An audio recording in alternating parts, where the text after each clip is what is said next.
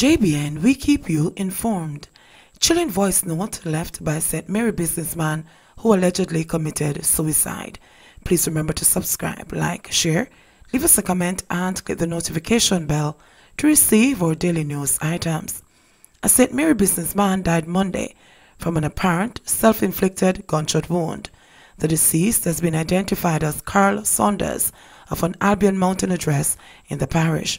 His body was found sometime after 11 a.m.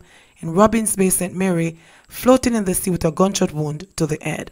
According to reports, Saunders was a bookstore operator who was the victim of a robbery recently where over $2 million was stolen from his business place. The St. Mary police are investigating the incident. Saunders left a chilling voice note for his niece. Come on. Hey, uncle. Alright. Love you. You know, so this is in road to your uncle here. Listen me carefully. Go Port Maria. I'm trying to reach up a Bailey's deal for LP Martin and ask for a girl named Fiona. She have a key for up for the house. She will clean up the me sometime. Behind the dresser, you'll find a bag. In a bag, it have been $100,000. The $100,000 you don't get to your master. You keep that, and the money, use that to help make up the feeling of your body. Alright? Okay.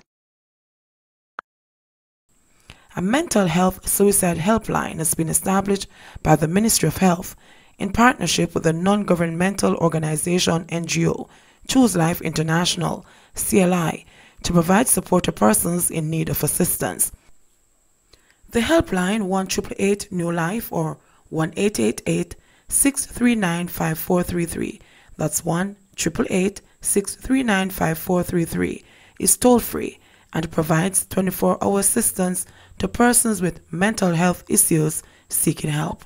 JBN, we keep you informed. Please remember to subscribe, like, share, leave us a comment and click the notification bell to receive our daily news items.